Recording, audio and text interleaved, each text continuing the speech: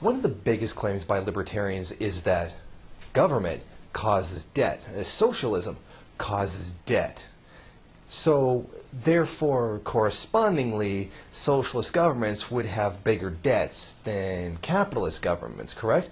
Let's see if this also corresponds to reality. We can see that Japan has by far the highest percentage of GDP. Compare that with the rest of the mostly free market countries and you see a high rate of debt. The US, being the most free market of all the countries, has almost the highest. These numbers come from the CIA, Eurostat, and the IMF.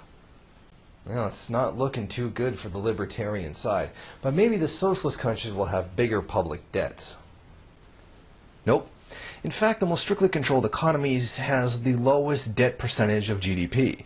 Even China and Libya, who are not socialist but have a strong grip on their economy, still have the lowest debt in this regards. And keep in mind, this was also before Libya was bombed to the ground and forced to have a new economic system. Well, it appears as though it's not actually true, and that this belief does not correspond to reality. However, there could be several reasons for this. For one, these countries don't stomp off to war and spend massive amounts of money invading other countries. Of course, that's not true of the other countries on the list with the high GDP, but you could also say that North Korea has a huge military budget.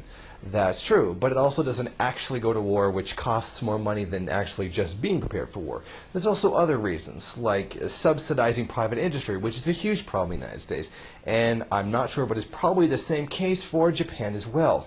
And another good reason might be because the people who should be paying the most taxes, the largest businesses, aren't being taxed.